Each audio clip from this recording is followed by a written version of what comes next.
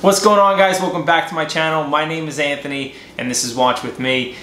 Today I'm going to be giving you the secret to how to get the most sought after pieces like the 5711, the Rolex Daytonas, the Pepsis, the Batmans, all the really hot item pieces, and how to get them, and not only how to get them, but to get them at regular retail. So I'm not talking about going in the secondary market and paying the premium of 200% or 150%. Before we get into the secret, of course, a wristwatch check. Today I am wearing my Rolex Daytona. This is a 16528. It is the Zenith movement, solid yellow gold. Absolutely my favorite piece, and this is an S serial number, so it dates back to 1993 to 1994. Enough of my watch, let's get into the good stuff. So there's good news and there's bad news. The good news is this is absolutely how the watch industry works, and it can work for you. The bad news is it's going to take money and it's going to take time.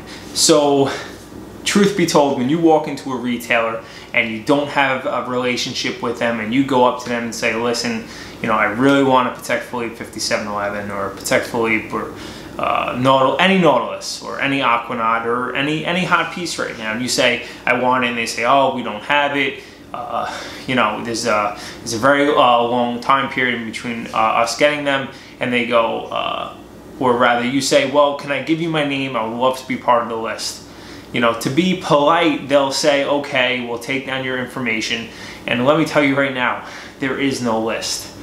And I know that's hard to believe, but there is no list. And those pieces are really reserved for their best clients. And it doesn't mean, the good part is it doesn't mean that you have to spend the most money.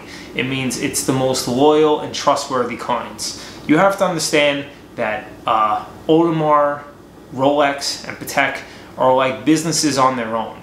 These businesses account for millions and millions of dollars in revenue for each authorized dealer per year. If they were to sell to a new client that they have no rapport with, and they go and flip that watch and these brands find out, they can lose their license to sell these products. So that is one reason why these retailers are so strict on who's getting the product. So essentially, that's how the business is run right now. There really is no list. It's based on the discretion of the retailer who's getting the product. Now, here is how you can actually acquire these pieces.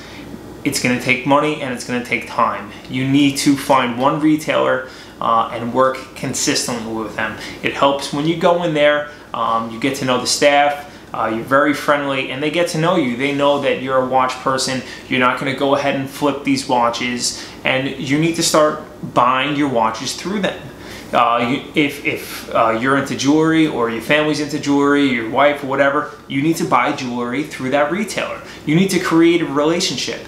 And as I said in the beginning, it doesn't necessarily mean you need to spend hundreds of thousands of dollars to acquire these pieces.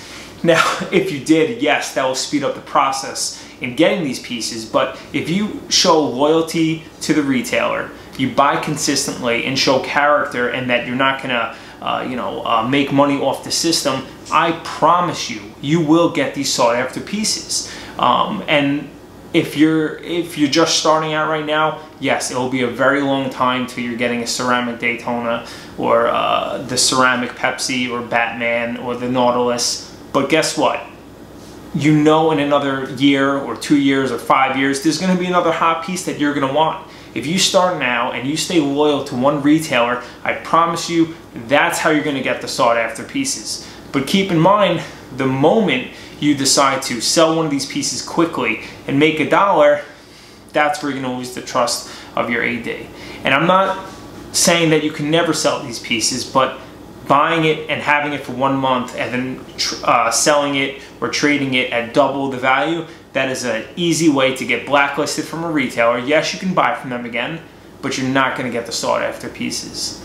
And on another note, right now is the perfect time to buy all these other brands, because I know for a fact a lot of these retailers are not pushing as much product, let's say from like IWC or Breitling or Panerai or Breguet or Blancpain, brands like that. So right now is a perfect time to go in. If you've been thinking about these pieces, you can go in and start your relationship with these brands by purchasing these other brands. It's going to be a great way to build a great relationship. You'll eventually be invited to events and be treated as a real watch collector. So that's going to be kind of my insider secrets to how to get on the list and beat the list and get it at full retail price rather than paying a premium for it. I hope you guys enjoyed the video. We're almost at 200 subscribers, so thank you very much for that. I still can't believe it. If you like the video, give me a thumbs up. It really helps me out and lets you know that you're enjoying the content. Leave a comment down below. Maybe there's some other secrets I don't know on how to get on the list. Let's try and keep it PG down below. But until next time, guys, take it easy.